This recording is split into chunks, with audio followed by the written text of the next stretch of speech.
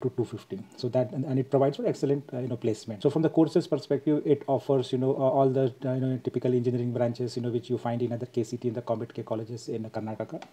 So your electronics, computer, information science. And apart from that, there's a chemical branch also. And the similar options you get for the postgraduate program, which is diploma, MTech in digital electronics, computers, and the related fields. So college is a good facilities, all in terms of state of art library, girls hostel, boys hostel, and the other well-equipped labs. So it has this is a quite old college, and it is there for last more than 25 to 30 years. So it is completely established. And now coming to the cutoff specifically for the COMET K, this is the round 2 COMET K cutoff, and you see computer science up to 20,000, information science up to 21,000. Similarly, electronics and up to 40,000 you get, so that 27 to 40,000 ranks you get electronics and electrical branches. So that way you have a very good, and this is the round 2. So after that extended round 2 it will go much lower. So that is a good advantage, and this is 2020. Now this is the cutoff of same thing, but previous year, which is 2019. So you see here, there when the top one is the COMET K, and you got a computers up to 28,000 in the COMET K last round. Information science up to 32,000.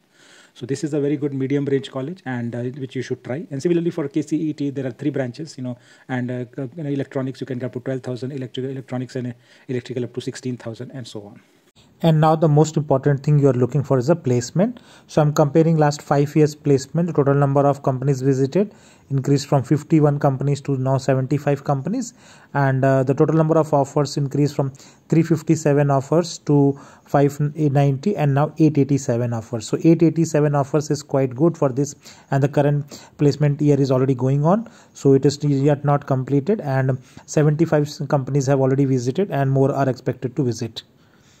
Now, if you want to understand, more details about this, so as I said, the number of companies visited and offers I have already explained, and the average salary in this college, if you see, it is increasing quite well from 4.88 lakhs earlier to 5 lakhs, and now 5.68 lakhs. So 5.68 lakhs, which is the average salary this year, is quite good for college in SDM college, which is in Dharwad.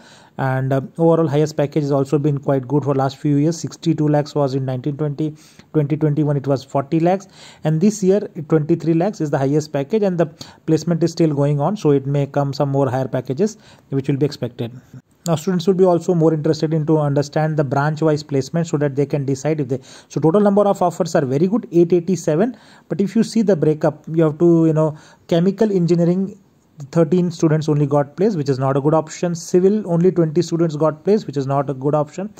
Mechanical engineering, 80 students got, which is the good option. You can take mechanical in this college. Very few colleges you can take mechanical. This is good option. Triple E also 66 students got placed, which is a very good option. You can take Triple E. Information science, 125 students got placed this year, which is very good placement. Go and see the computer science. Computer science, 274 students got placed, which is very, very good option, and definitely can be taken. As well as the ECE, you see 241 students. And the rest of the students are from the MTech and the MBA, where 68 students got placed. So overall 887 students got placed, and all of these are a very excellent offers with an average salary of 5.68. Even the previous year the total number of offers were 590, and you can see the breakup of those years. So computer science, ECE, ISC, mechanical, Triple E, mechanical are all doing good. Triple E is this year good, but not the previous years. But 5-6 branches you can take on this college campus.